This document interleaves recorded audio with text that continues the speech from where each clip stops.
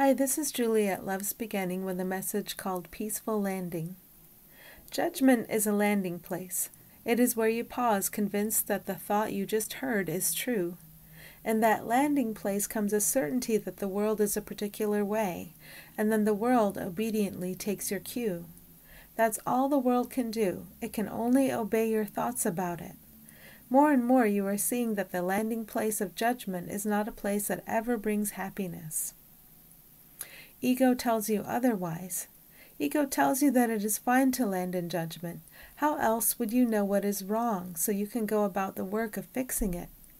Ego tells you that when you have every piece in place, then you will be able to look at the world and judge yourself happy.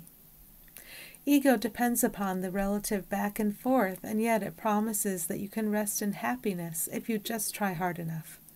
It makes no sense, but it tells you that you have no choice but to struggle toward an ideal that can only ever be a mirage.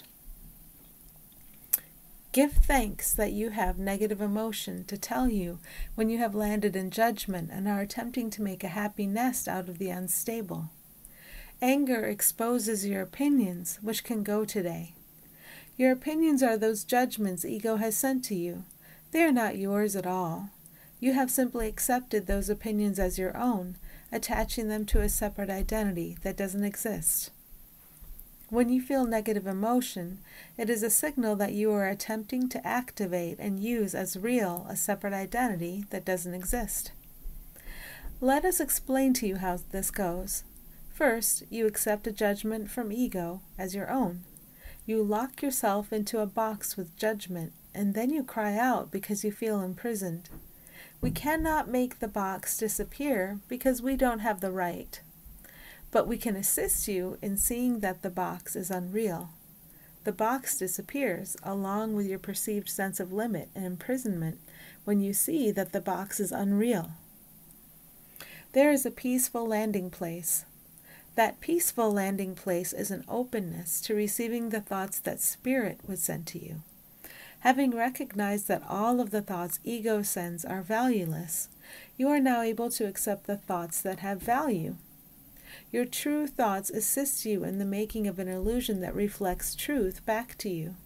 It is still an illusion, but one that passes away very easily with perfect timing.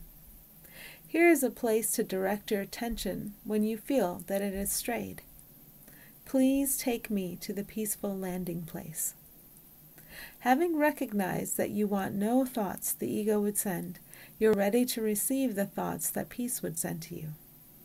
It is our joy to welcome you to the peaceful landing place as many times as you need that welcome, until you elect to stay in the awareness that you are truly joined with us here forever. Thanks for listening.